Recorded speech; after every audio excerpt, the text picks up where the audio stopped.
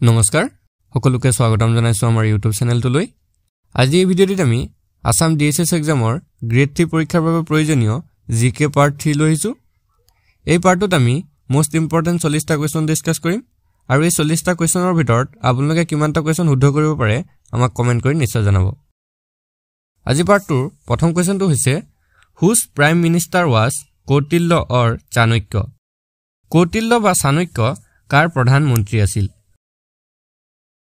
ইয়াৰ শুদ্ধটো হৈছে option B Chandragupta Maurya Kautilya বা চাণক্য চন্দ্ৰগুপ্ত মৌৰ্যৰ প্ৰধান মন্ত্ৰী আছিল কৌটিল্যৰ দুখন বিখ্যাত গ্ৰন্থ হৈছে অৰ্থশাস্ত্ৰ আৰু চাণক্য নীতি আপোনালোকে এটো মনত ৰাখি থব কেতিয়াবা প্ৰশ্নত এটো সুধি দিব পাৰে নেক্সট কোৱেশ্চনটো হৈছে who among the following is the author of মুদ্ৰা ৰাক্ষস তলৰ ব্যক্তিসকলৰ ভিতৰত মুদ্ৰা ৰাক্ষসৰ ৰচক কোন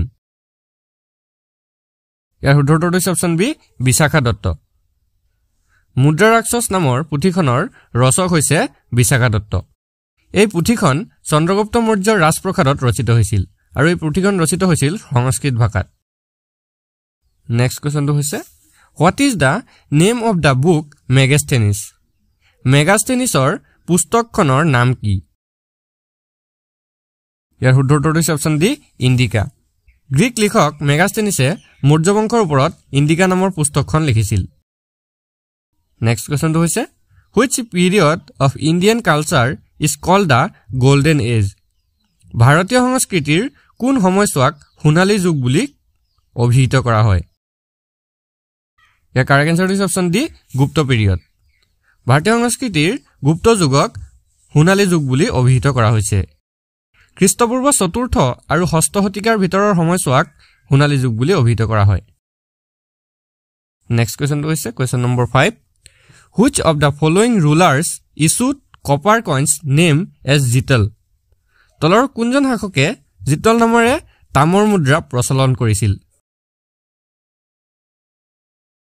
ইয়াৰ কাৰেক্ট আনসাৰ হৈছে অপচন সি ইলতুৎমিছ দিল্লীৰ সুলতান ইলতুৎমিছে জিতল নামেৰে তামৰ মুদ্ৰা প্ৰচলন কৰিছিল পিছৰ প্ৰশ্নটো হৈছে Aamir খুসৰু was a court poet of which king Aamir খুসৰু কোনজন ৰজাৰ দৰবাৰী কবি আছিল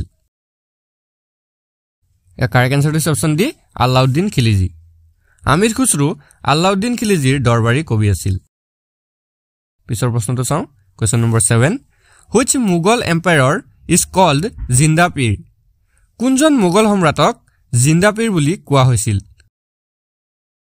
ইয়াৰ কাৰেক্ট আনসাৰ হৈছে অপচন ডি ঔৰংজেব মোগল সম্ৰাট ঔৰংগজেবক জিন্দাপীৰ বুলি কোৱা হৈছিল বন্ধুসকল আপোনালোকে এটো মনত ৰাখি থব ঔৰংগজেব মোগলসকলৰ ষষ্ঠ শাসক আছিল পিছৰ প্ৰশ্নটো চাও question number 8 under which plan was the partition of India and Pakistan ডান কোনটো পৰিকল্পনাৰ অধীনত ভাৰত আৰু পাকিস্তানৰ বিভাজন কৰা হৈছিল ইয়াৰ কাৰেক্ট আনসাৰ হৈছে অপচন এ মাউণ্টবেটেন প্লেন মাউণ্টবেটেন পৰিকল্পনা অনুসৰি ভাৰত আৰু পাকিস্তানৰ বিভাজন কৰা হৈছিল নেক্সট কোৱেশ্চনটো হৈছে in which year did Raja Rammohan Roy found দা ব্ৰাহ্ম সমাজ ৰাজা ৰামমোহন ৰায়ে কিমান চনত ব্ৰহ্ম সমাজ প্ৰতিষ্ঠা কৰিছিল কাৰেক্ট আনসাৰ হৈছে অপচন সি ইন 1828 1828 খ্ৰীষ্টাব্দৰ 20 আগষ্ট তাৰিখে কলকাতাত ৰাজা ৰামমোহন ৰায়ে ব্ৰহ্ম সমাজ প্ৰতিষ্ঠা কৰিছিল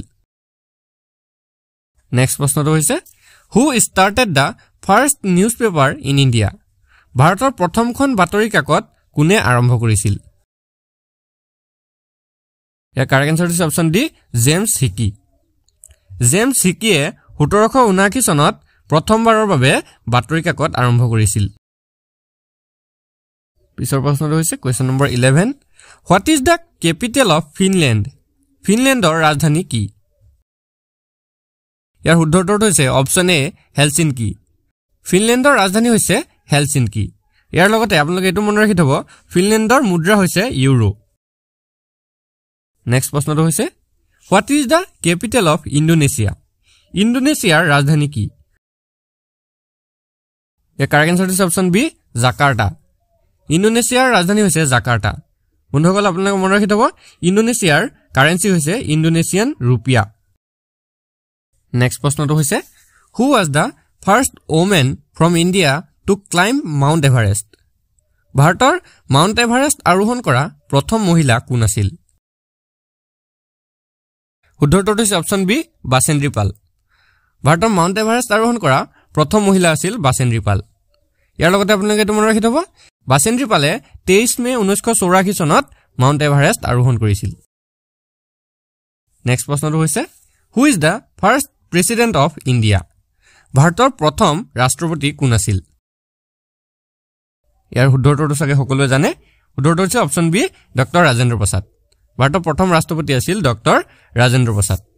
নেক্সট প্ৰশ্নটো লাগবহু question number 15 Which of the following planet is called the yellow planet?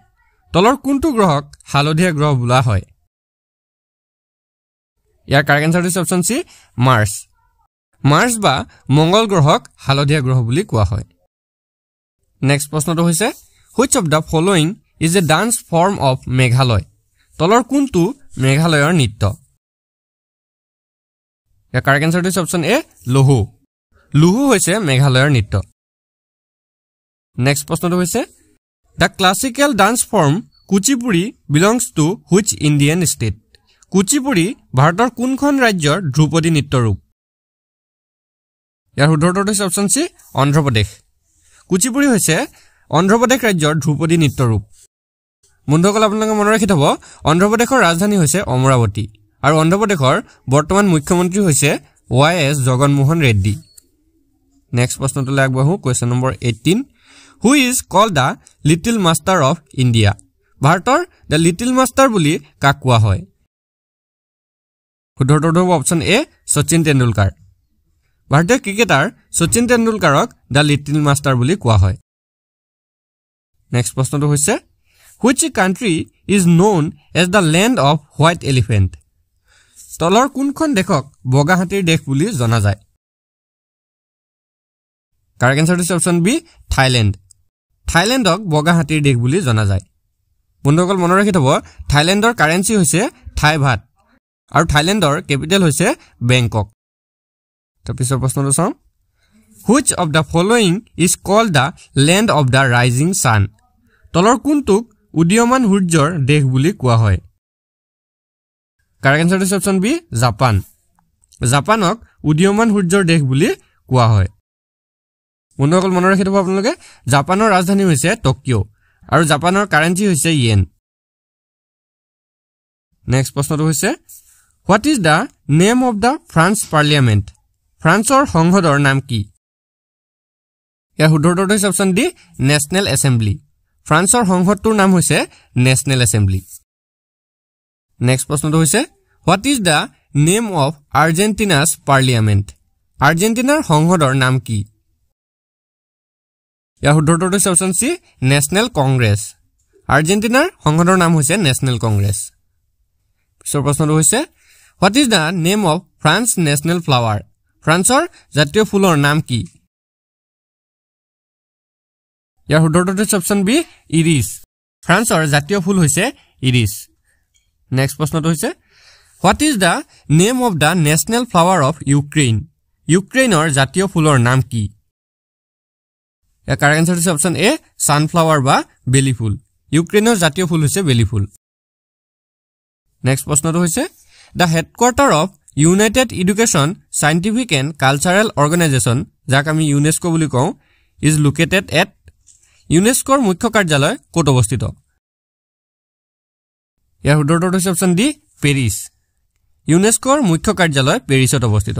বন্ধুসকল আপোনালোকে মনত ৰাখি থব ইউনেস্কো গঠন হৈছিল 16 নৱেম্বৰ 1945 চনত। নেক্সট প্ৰশ্নটো হৈছে On what date is International Yoga Day celebrated? কোন তাৰিখে আন্তৰ্জাতিক যোগ দিৱস পালন কৰা হয়? শুদ্ধ উত্তৰটো হৈছে অপচন এ 21 জুন। 21 জুন তাৰিখে আন্তৰ্জাতিক যোগ দিৱস পালন কৰা হয়। নেক্সট প্ৰশ্নটো হৈছে On which date is the National Martyrs Day celebrated? ৰাষ্ট্ৰীয় শ্বহীদ দিৱস কোন তাৰিখে পালন কৰা হয়? ইয়াৰ শুদ্ধ উত্তৰটো হৈছে অপচন সি 30 জানুৱাৰী। 30 জানুৱাৰী তাৰিখে ৰাষ্ট্ৰীয় শ্বহীদ দিৱস পালন কৰা হয়। তাৰপিছৰ প্ৰশ্নটো হৈছে Which of the following is a hill pass located between India and China? তলৰ কোনটো ভাৰত আৰু চীনৰ মাজত অৱস্থিত পাহাৰীয়া পাছ ইয়াৰ শুদ্ধটো হৈছে অপচন সি কাৰাকোৰাম পাছ ভাৰত আৰু চীনৰ মাজত অৱস্থিত পাহাৰীয়া পাছটোৰ নাম হৈছে কাৰাকোৰাম পাছ নেক্সট প্ৰশ্নটো হৈছে Where is Bandipur National Park located? Bandipur ৰাষ্ট্ৰীয় উদ্যান ক'ত অৱস্থিত? উত্তৰটো হৈছে অপচন সি কৰ্ণাটক। বন্দিপুৰ ৰাষ্ট্ৰীয় উদ্যান কৰ্ণাটকত অৱস্থিত। বন্ধুসকল আপোনালোকে মনত ৰাখি থব কৰ্ণাটকৰ ৰাজধানী হৈছে বেংগালুৰু আৰু কৰ্ণাটকৰ বৰ্তমান সিএম হৈছে বখবৰাজ বমুৱাই। নেক্সট প্ৰশ্নটো হৈছে Who was the author of Anandamath? আনন্দমঠৰ লেখক কোন আছিল? ইয়াৰ শুদ্ধটো হৈছে অপচন বি বঙ্কিম চন্দ্ৰ চট্টোপাধ্যায়। আনন্দমঠৰ লেখক আছিল বঙ্কিম চন্দ্ৰ চট্টোপাধ্যায়। নেক্সট প্ৰশ্নটো হৈছে What is the name of the national currency of United States? আমেৰিকাৰ ৰাষ্ট্ৰীয় মুদ্ৰা নাম কি? ইয়াৰ কাৰেক্ট আনসাৰ হৈছে অপচন বি ডলাৰ। আমেৰিকাৰ ৰাষ্ট্ৰীয় মুদ্ৰা হৈছে ডলাৰ। নেক্সট প্ৰশ্নটো হৈছে question number 32 Which is the deepest lake in the world? পৃথিৱীৰ আটাইতকৈ গভীৰ হ্ৰদ কোনটো? ইয়াৰ কাৰেক্ট আনসাৰ হৈছে অপচন সি বৈকাল। পৃথিৱীৰ আটাইতকৈ গভীৰ হ্ৰদটো হৈছে বৈকাল হ্ৰদ আৰু এই বৈকাল হ্ৰদ সাইবেৰিয়াত অৱস্থিত। নেক্সট প্ৰশ্নটো হৈছে Which two countries are separated by Pak Water Treaty? কোন দুখন দেশক পাক জলসন্ধিয়ে পৃথক কৰে? ইয়াৰ কাৰেক্ট আনসাৰ হৈছে option A India and Pakistan. Bharat আৰু পাকিস্তানক পাক জলসন্ধিয়ে পৃথক কৰে। নেক্সট প্ৰশ্নটো হৈছে Which of the following is the largest desert in the world? তলৰ কোনটো মৰুভূমি পৃথিৱীৰ আটাইতকৈ ডাঙৰ মৰুভূমি? কাৰেক্ট আনসাৰ হৈছে অপচন সি সাহাৰা। পৃথিৱীৰ আটাইতকৈ ডাঙৰ মৰুভূমিটো হৈছে সাহাৰা মৰুভূমি আৰু এই সাহাৰা মৰুভূমি আফ্ৰিকাত অৱস্থিত। নেক্সট প্ৰশ্নটো হৈছে question number 35 In which state is the Aravalli range located? Aravalli range কোনখন ৰাজ্যত অৱস্থিত? কাৰেক্ট আনসাৰ হৈছে অপচন এ ৰাজস্থান। ৰাজস্থানত Aravalli range অৱস্থিত।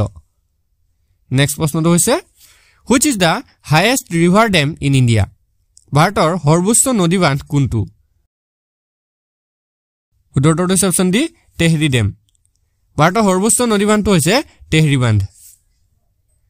নেক্সট প্ৰশ্নটো হৈছে Where is Rani Lakshmibai Dam located? Rani Lakshmibai বান্ধ ক'ত অৱস্থিত? উত্তৰটো হৈছে অপচন এ বেটৱা ৰিভাৰ। বেটৱা নদীৰ ওপৰত ৰাণী লক্ষ্মীবাই বান্ধ অৱস্থিত। নেক্সট প্ৰশ্নটো হৈছে Where is Chandraprabha Wildlife Sanctuary situated? Chandraprabha বন্যপ্ৰাণী অভয়াৰণ্য ক'ত অৱস্থিত? উত্তৰটো হৈছে অপচন এ উত্তৰ প্ৰদেশ। উত্তৰ প্ৰদেশত চন্দ্ৰপ্ৰভা বন্যপ্ৰাণী অভয়াৰণ্য অৱস্থিত। নেক্সট কোৱেশ্চনটো হৈছে Where is the residence area of Lepcha and Bhutia tribes? Lepcha আৰু ভুটিয়া জনজাতিৰ বাসস্থান ক'ত? উত্তৰটো হৈছে অপচন সি মেঘালয়। মেঘালয়ত লেপচা আৰু ভুটিয়া জনজাতিৰ বাসস্থান আছে। নেক্সট আৰু শেষৰ কোৱেশ্চনটো হৈছে Which is the largest river in India? ভাৰতৰ সৰ্ববৃহৎ নদী কোনখন? কাৰেক্ট আনসাৰ হৈছে অপচন ডি গংগা। ভাৰতৰ সৰ্ববৃহৎ নদীখন হৈছে গংগা নদী। বন্ধুসকল যদি ভিডিঅ'টো আপোনালোকৰ বাবে ইনফৰমেটিভ হয় ভিডিঅ'টো এটা লাইক কৰি দিব আৰু এনে ধৰণৰ আৰু ভিডিঅ'ৰ বাবে আমাৰ চেনেলটো সাবস্ক্ৰাইব কৰি কাষত থকা বেল আইকনটো দবাই দিব। ধন্যবাদ।